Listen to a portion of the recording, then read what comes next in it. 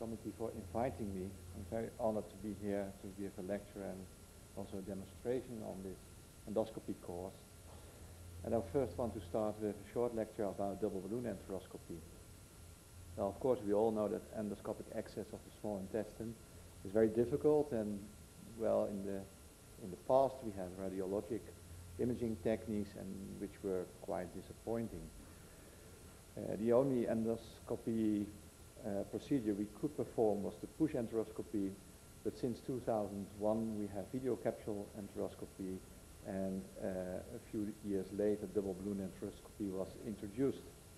Also for radiological small bowel imaging there are I think improvements by CT and MRI enteroclysis. But I will focus on double balloon, which was introduced by Dr. Yamamoto from Yichu Hospital in Japan, and his first paper was shown in the Canadian Journal of Gastroenterology. You can hear me better now?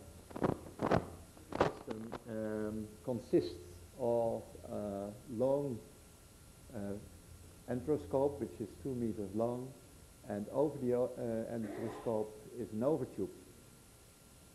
The overtube as well as the enteroscope do have a balloon which can be controlled with this system, which is pressure controlled, and this is the remote control which we use for the control. So how is this system working? Well, in a cartoon I would like to show you. First we introduce the enteroscope as far as we can into the small bowel. When it's there, we fixate the tip of the enteroscope with the balloon inflation, and when it is fixed we are able to introduce the overtube with the distal part very near to the distal part of the enteroscope.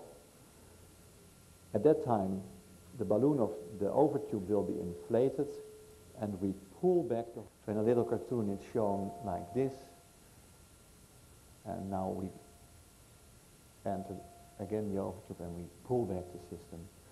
So this is the reason why Christian L. from Wiesbaden proposed for referral. So what are our data? Well, I looked for a 2 years period, and then we had 172 patients referred for double balloon enteroscopy, 142 patients referred for double balloon procedure, and we did more than 170 procedures in these patients. So the medical history is of course very important, and a lot of patients due to abdominal pain. Still, I think we need follow-up in our group of OGIP, and I want to state that VCE is the first choice in our hospital.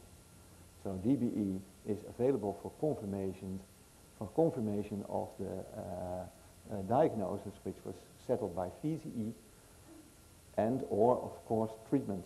And I think that DBE will be the gold standard for small bowel investigation in the near future.